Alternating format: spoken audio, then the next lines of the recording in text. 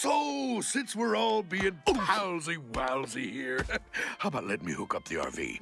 Well... Oh, it's just a little tiny extension cord. You hardly even notice it. Okay. Great! PJ!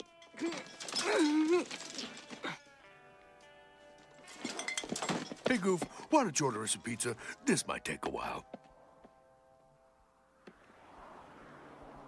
No, immediately. Here you go, kids. I want to go check out the hot tub. Okay, sir. All right. I can't believe you, man. Whatever made you think your dad would fall for a stupid idea like that? It wasn't stupid. Come on, it was really stupid. Changing the map? I didn't know what I was doing, all right? I was panicked. I want to eat that. No one in real life delivers a pizza that cheesy, so I guess I gotta do it myself.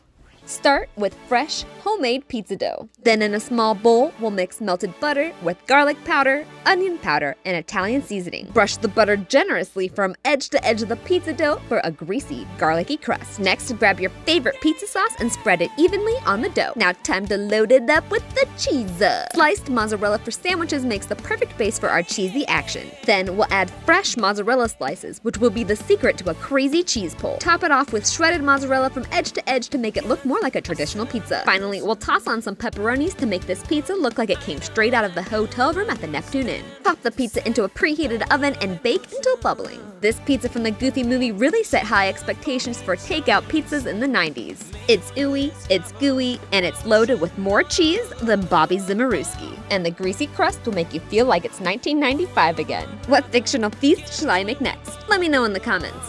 And don't forget to follow The Starving Chef for even more recipes.